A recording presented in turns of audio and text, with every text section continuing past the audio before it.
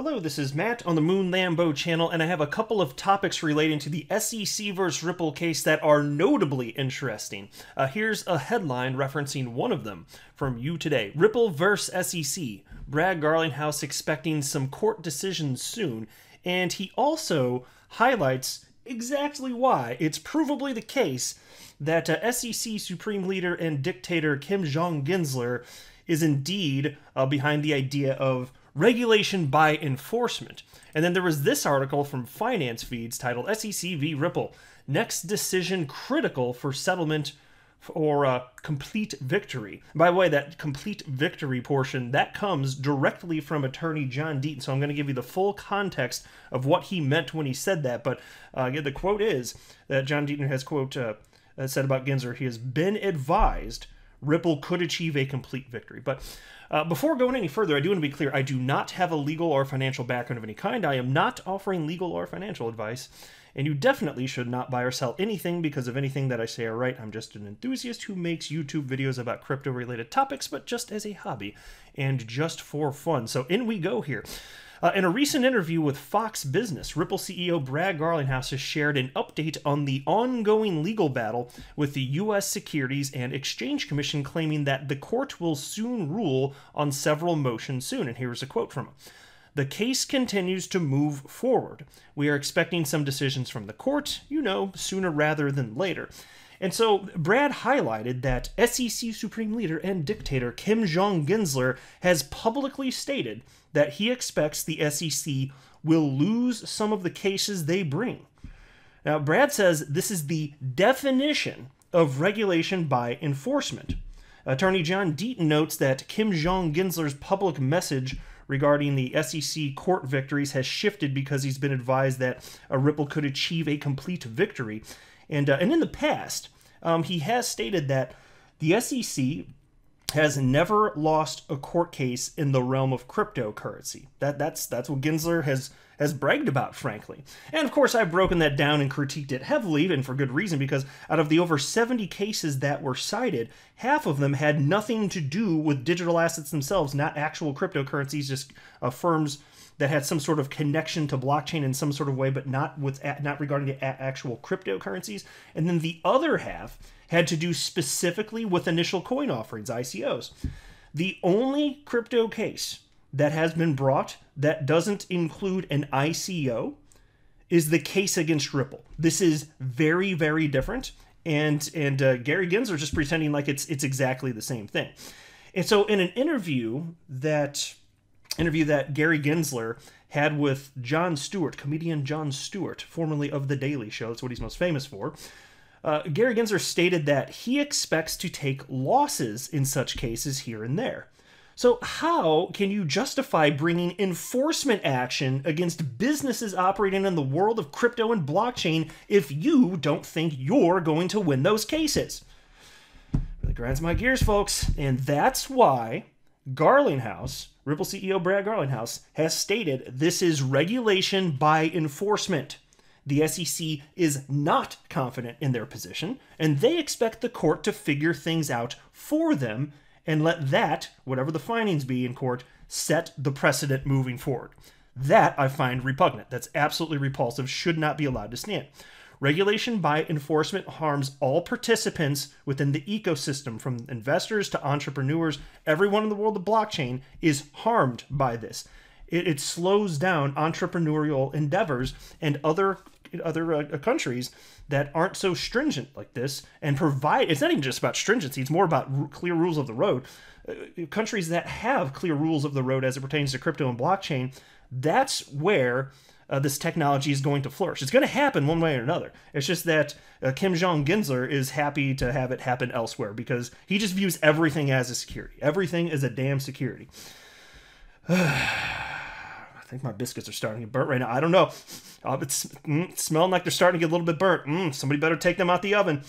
And so there was this from attorney Jeremy Hogan. He shared a clip from Fox Business, which I just referenced there. You can see on the screen there's Brad Garlinghouse with Charles Gasparino. They were also speaking with Liz Klayman, who was running the show that they were on, the Klayman Countdown.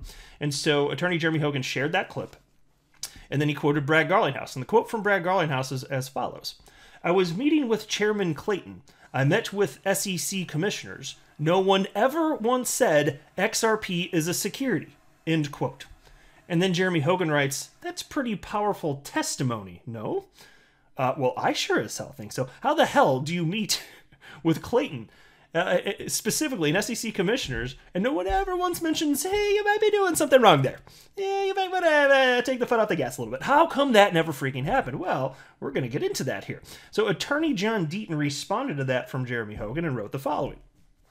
On August 20th, 2018, when Brad Garlinghouse and David Schwartz, with David Schwartz, of course, being Ripple's CTO, co-creator of the XRP Ledger, when Brad Garlinghouse and David Schwartz met with Clayton and Hinman, and Brad said, quote, Ripple's living in purgatory because of the lack of clarity over XRP, end quote, you would think they would have responded, Brad, here's your clarity. XRP is a security, so stop selling it.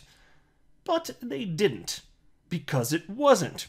Now, Tag XRP, within a member of the XRP community, has shared all sorts of highly interesting and relevant stuff having to do with the SEC versus Ripple case, doing some research as well, responded to attorney John Deaton here and wrote, Clayton, as if this is coming from Clayton, this isn't the proper forum for that, but tell me more about the technology. And so, doesn't that ring true, though? Think about this. Brad Garlinghouse, David Schwartz, meeting with Jay Clayton, because what he's referencing here, Brad Garlinghouse explicitly was saying, hey, not clarity for XRP here, what's going on? And so Clayton's claiming that's not the proper forum for that. Of course, I'd like to know what is the proper forum, if not that, because they're talking explicitly about Ripple technology and XRP and the XRP ledger. That's not the proper forum for that? Are you kidding me? So why would Jay Clayton say that, but continue the conversation on the topic, just not wanting to answer that piece? Well, John Deaton has a little bit of insight to that, and here's what he wrote. He wrote, also, remember, the June 13th, 2018 XRP is a security memo. Let me pause. I think most of you know what that is at this point, but just in case it's important for this conversation. There is a memo from the SEC dated June 13th, 2018, and we haven't seen the contents of it. Ripple hasn't seen the contents of it, but the judge has. The judge has done an in-camera review, which just means in-person review of these documents. And this June 13th, 2018 memo, which the SEC admits is about whether or not XRP is a security, it indicates they did an analysis, okay? So even though we haven't seen it ourselves with our own eyes, we can glean some information just based on what's occurred to this point. And so John Deaton on this topic wrote the following. It did not recommend enforcement, referencing the SEC, of course. It did not recommend enforcement, this memo from the SEC. This means, this is from John Deaton, this means it did not conclude XRP was clearly a security. 2 months later, they bring in the CTO and CEO to learn more about it. Why? To sue. Exactly. So what was happening here was lead generation, effectively. Or actually, you know what? That's not quite precise enough because the lead was already generated. They were already on Ripple's case about this, whether Brad Garlinghouse knew about it or not. But they were definitely... they had bad intentions, and they were just trying to get some recon. So Brad goes in with David Schwartz, and they're operating in good faith, thinking that there's a good reason to have this conversation. And all Jay Clayton seems to have really wanted to do was just gain additional information, hopefully arm them with some additional tidbits that they could sue later. That's what happened there. Now, Tag XRP jumped back in the conversation, wrote, that meeting, that was referenced, that meeting was 1 hour long. There should be notes, correct? And John Deaton wrote the following. He wrote, yes. The SEC turned them over. Didn't claim privilege. It's why you know the Roisman notes are good for Ripple. So what we're talking about here is the notes pertaining to this meeting between Brad Garlinghouse, David Schwartz, and former SEC chair and asshat Jay Clayton. The SEC wasn't claiming, hey, these are super duper top secret. We have privilege over these. You can't see them. They didn't say that on this. Those notes came out because it wasn't going to hurt the SEC's case. They already came out. But then we have these notes. They're notes pertaining to a meeting between two people, between former SEC commissioner, he was the commissioner at the time the meeting happened in November 2018, between Elad Roisman, SEC commissioner, and Ripple CEO Brad Garlinghouse. Those are the two people that were active in the meeting, and there was a third person there, Matthew Estabrook, who was taking notes during that meeting. Now, they tried to get those notes because it was known that there were supposed to be notes there. Initially, upon request of these notes, the SEC claimed that they didn't even exist. But then magically they were found in January of this year. Oh, sorry, oops, our mistake. The notes do exist, but we're not going to give them to you. Keepsies on our end. That's basically what the SEC said. And why? Because mind you, there was nothing super duper top secret in there. If it was, like, why was Brad Garlinghouse allowed to be in that meeting? Doesn't make any damn sense. With anybody that has half a brain, that don't make no darn sense up in his bitch. So this is why John Deaton says, you know that the notes are good for Ripple and not good for the SEC. You might be saying, well, how could that be the case? I mean, Brad Garlinghouse was there, so he's already said what's in them. How could this be bad for the SEC? The reason is the notes would corroborate what Brad Garlinghouse said. Brad Garlinghouse stated that he was told during that meeting by Elad Roisman, then commissioner, one of the 5 people on the planet that votes on whether or not to bring legal action against individuals and businesses. He told Brad Garlinghouse, according to Brad Garlinghouse, that he did not believe XRP was a security. So it would corroborate exactly what he's stating. That would hurt the SEC case. So they're claiming that the notes are privileged and that nobody else should see them. You see how the game is played here? Doesn't seem quite right. Doesn't seem quite fair. And then there's this. So we've got the best is yet ahead. Stick with me, folks. Wait till we get into the rest of what Attorney John Deaton had to say. I want to cover just a few sentences from this article, and then we're going to go straight into the exact comments from John Deaton. So this piece is from Finance Feeds titled SEC v. Ripple. Next decision critical for settlement or complete victory. Ripple, XRP holders, and the crypto ecosystem await Magistrate Judge Sarah Netburn's upcoming ruling on the SEC's motion for reconsideration. The SEC keeps fighting the production of relevant documents regarding ex-SEC William Hinman's 2018 speech on Ether. Now, John Deaton, founder of Crypto Law and attorney representing 65,000 XRP holders in the SEC v. Ripple case, has previously said, this will be the biggest decision in the case. The attorney seems optimistic about the outcome of that decision and the upcoming ruling on the Estabrook notes. And he shared his predictions on Twitter. So let's go ahead and jump right on over Twitter so that you can see it's on your screen right now. And let me read right on through this. This is some really good stuff here. So here's the first tweet from attorney John Deaton. I'm going to go out on a limb and predict Judge Netburn denies the SEC's motion for reconsideration, affirming her ruling that the 63 Hinman speech emails be produced. I'm also going to predict the Estabrook notes regarding the meeting with Roisman must also be turned over. And so don't forget what he's referencing here. There are 63 emails. The SEC admits they have them. That are directly linked to the Bill Hinman Ethereum Free Pass speech, which he gave on June 14th, 2018. There are 63 emails, including drafts, associated with this. The judge has said, hey, SEC, you must turn all of this over. The SEC came back and said, we want you to reconsider, Judge, and they gave reasons why. In fact, in one of the letters that they sent to the judge, one of the requests, and I covered this in a video, and it was a glorious video, the judge responded with one word: denied, which was lovely. It was a text-only order. There was no explanation because the SEC went that far out of bounds. That's what it looked like to me anyway. Denied here. And so then John Deaton said this. One reason I believe she will not reverse is because the SEC didn't follow the local rules. You are not allowed to offer an affidavit in support of a motion for reconsideration without court approval. Judge Torres's court is very strict with the rules. I know from firsthand experience, and he's got a little laughy face. And I think I know what he's referencing. I can't remember exactly what it was about because there's just been so many documents filed in this case for over the last year, like an insane amount, obviously. But there's something that I do remember Attorney Deaton submitted, and then the court wouldn't hear it. And so I think that's why he's joking, hey, firsthand experience here, if it's what I'm thinking of anyway here. But yeah, so the point being, hey, this is a strict court. Like, if the rules are set, you must follow them. The SEC didn't do that. And so that's why he's saying what he's saying on that point. And then there was this. So there's this video clip shared by my fellow XRP YouTuber, The Digital Asset Investor. And it shows a clip of Gary Gensler on August 3rd, 2021, just gloating, we haven't lost a case. So it's what I was referencing earlier, the little over 70 cases, might have been 75 cases at the time, with half of them having nothing to do with cryptocurrencies, just maybe loosely related to blockchain firms, and the other half having to do with ICOs. He's stating about referencing those cases. He's bragging, we haven't lost a single case.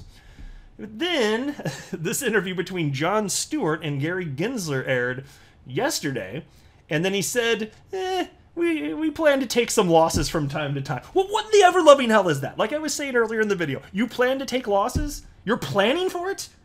That if you're planning for it, then you must know that what the hell you're saying all up in this bitch don't make no goddamn sense. That's what Moon Lambo thinks up in this hot damn, at least.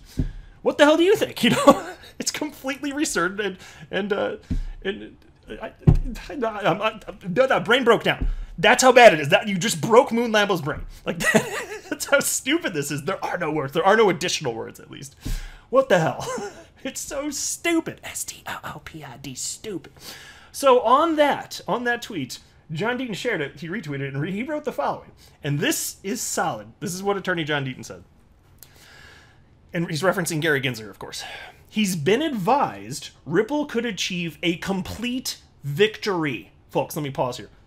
That's the reason that he's changing his tune. That's what Attorney John Deaton is surmising, and I think that's perfectly reasonable speculation. I'd say likely. I'd go so far as to say likely. Anyway, John Deaton continues. This makes Judge Netburn's reconsideration decision even more significant. Only when and if the SEC is forced to turn over the 63 Hinman speech emails and possibly other notes, will the SEC come to the table. And so he's talking about if they're going to come to the table and consider any sort of settlement, it's going to be after all that. And again, I've been highlighting on this channel, and many others have been talking about this as well, the degree to which the SEC is doing everything they can desperately to keep what's in these emails and what's in the Estabrook notes from the public. They've gone to extreme lengths. It looks pathetic. It looks desperate. And they don't fight this hard for notes that don't matter. It's noticeably different than how they're treating other notes, like the Clayton notes, which were happily turned over with no fight whatsoever. There's something in these folks. I don't know what it is for sure, but I would speculate that it's something that's very damning to their argument. Very damning, having to do specifically with XRP. Because look, if they didn't come to the conclusion that XRP is a security at that time, I mean, come on, folks. It's completely ridiculous. And then, it's worth highlighting this as well. I'll be brief on this. I thought I'd just point this out. This comes from Fox Business journalist Charles Gasparino, and he wrote this. Scoop, via Eleanor Terrett, who is also with Fox Business. According to his latest financial disclosures, SEC Chair Gary Gensler is heavily invested in an emerging markets ETF that has a 3% exposure to Russia. Big money managers like BlackRock have held informal talks with the SEC to exempt them from a 2016 law that puts a cap on the proportion of illiquid funds they can hold. This means that Gensler would be voting to change laws relating to his own investments. Big conflict of interest, question mark? Well, that's worth knowing. Shady much? Well, we'll see what happens. I mean, I'll reserve judgment a little bit. That's why I said it with a question mark there. Let's see what actually happens with this. But John Deaton had an opinion on this, and he wrote the following. Conflicts of interest and appearances of impropriety are not that big of a deal to Chairman Gensler. He meets with Wall Street big shots, but ignores 65,000 retail investors who have pleaded to be heard. Maybe Jon Stewart, who recently sat down with Gensler, will hear us out. And he tagged Jon Stewart in that. That would be awesome. I would love for that to happen. So that's where we're at, folks. This has been one hell of a roller coaster ride, hasn't it? With all sorts of fun loop-a-dee-loops and scary hills to the downside, right? But mostly in terms of what's happening, seriously, and all the pretrial stuff, it's almost all of it has been to the upside, positive, in terms of what it means for Ripple and XRP holders ultimately. So I'm very optimistic, to some degree cautious. I don't want to get ahead of myself, but I'm pretty damn optimistic that this is going to go well. Whether it means settlement or full adjudication in the favor of Ripple, fine. Either way, I will be a happy little Moon Lambo. I am not a financial advisor. You should not buy or sell anything because of anything that I say or write. That would be a very, very, very bad idea. Until next time, to the Moon Lambo.